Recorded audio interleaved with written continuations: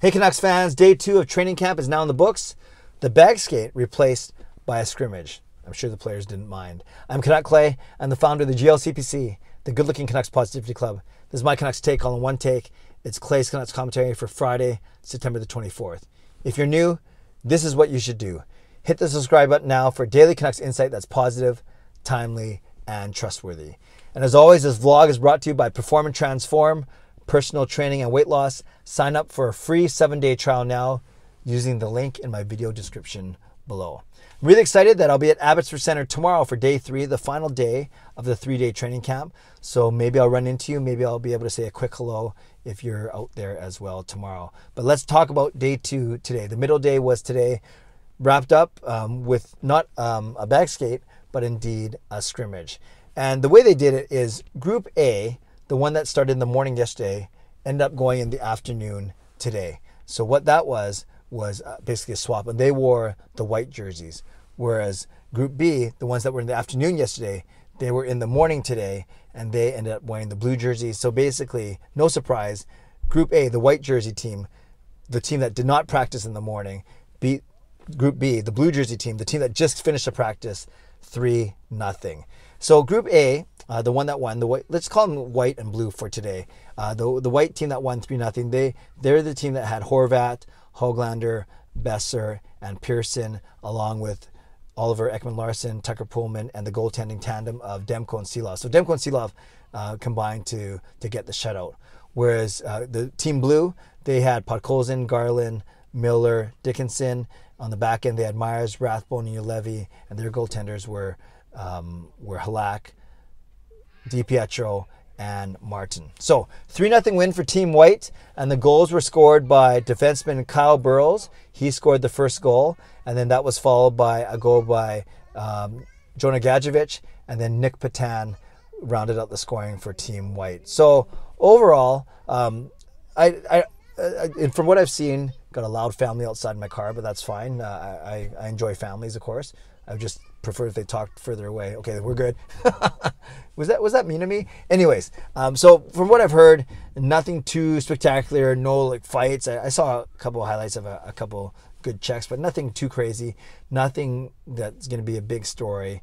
But it was good to see the guys playing an actual scrimmage, and I'm sure the players didn't mind doing a scrimmage as opposed to a bag skate.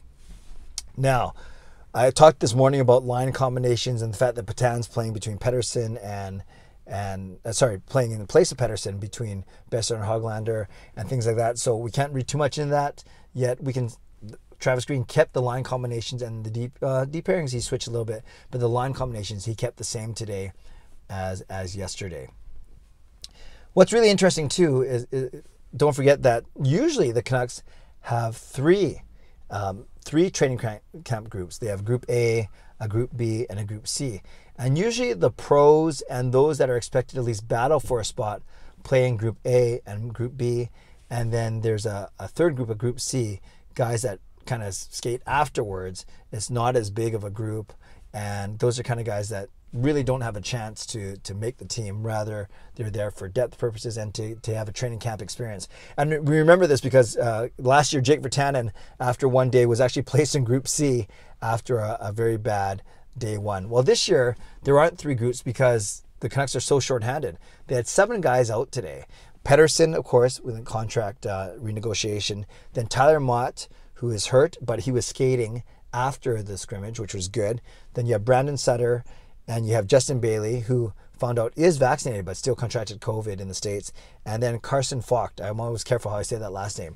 But you have 5 forwards. So instead of the 31 forwards that you could split maybe 12, and 7, right, to a Group C, you only had, instead of 31 forwards, you only had 26 forwards. So that's why, or 27 forwards, I should say. So then you had 13 and 13 or whatever they end up doing. They had 26 or 27 forwards. But my point is they didn't have enough to field a full, a third squad. Same with D. Instead of having 18 defensemen, you only had 6 defensemen with both Quinn Hughes out, his contract renegotiation, and Travis Hamonic, personal reasons. So instead of 18, instead of going 6-6 or even 7-7 and 4, now you have 8 and 8, and then you basically run 4 D pairs. So and then of course the 5 goalies. So instead of 31 18 and 5, which made the original 54.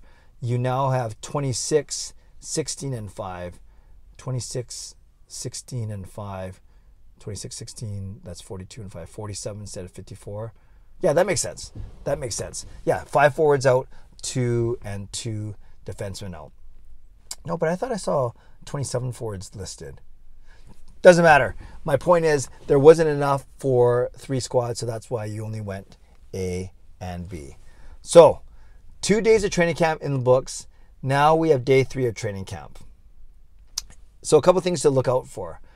I think if Alex Chiasson makes the team, he's got to sign his contract at the end of training camp, because you can't play an exhibition game without being under contract. So that's one thing to look at, is what will happen to Alex Chiasson between tomorrow, Saturday, and their first preseason game on Sunday.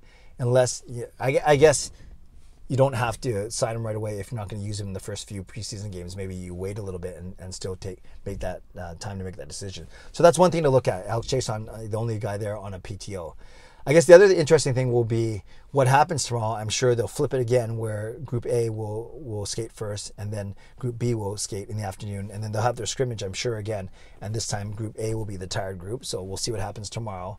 But let's see what happens with the line combinations, with the D pairings, and then you split your squad, because half the team will go down to Seattle, technically to Spokane, to play the Kraken on Sunday night, whereas the other half will stay in town, not have to make that quick trek, and then they'll prepare for the Monday night game in Abbotsford against Calgary on Monday night. So we have hockey. We have hockey to look forward to, and I'm excited about it.